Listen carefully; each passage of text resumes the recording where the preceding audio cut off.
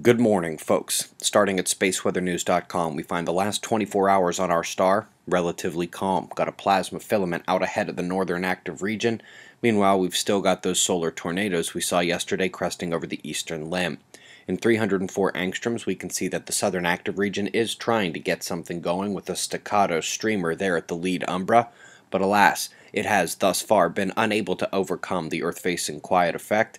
It's been more than 2 days since the last M-class flare. Moderately reduced flares seem appropriate because when we see what these spots looked like when they crested, we can see now they're just moderate versions of their former selves in both umbral size and magnetic complexity.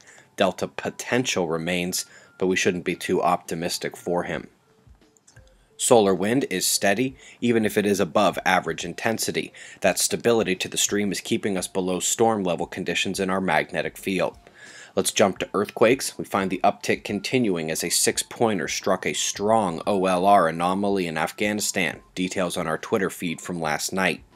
The uptick is being triggered by the first substantially powerful IMF from coronal holes in about a week.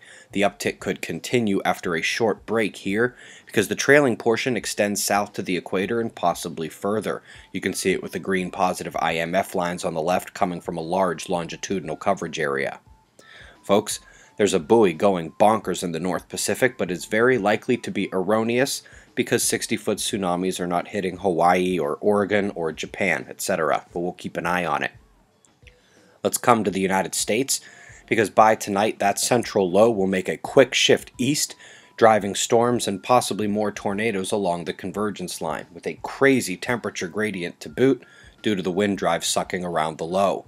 So again, folks, not only is severe weather coming, but snow and freezing temps are going to be hot on their tail. A 1-2 winter punch.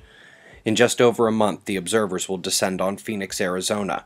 Folks, the talk titles are available for all but 2 of the talks scheduled. I'd love it if anyone who came out to the Mobile Observatory tour or to our Pittsburgh conference wouldn't mind putting some testimony in today's comments section below the video about just how much fun it is to be at an observer's gathering. And website members, we'll have a new episode of Fly on the Wall for you here in just a couple of hours. We're going to discuss the Earth-facing solar quiet effect today, including what may be causing it and what's definitely not causing it, evidence that animals are changing fast, and a huge twist to a recent major story about there being another object in our solar system. We're going to go to Europe and down under, and then scale up through the atmosphere on the WindMap before moving to shots of our star to close. It's 5:55 a.m. Eastern Time, and that's the news. Eyes open, no fear. Be safe, everyone.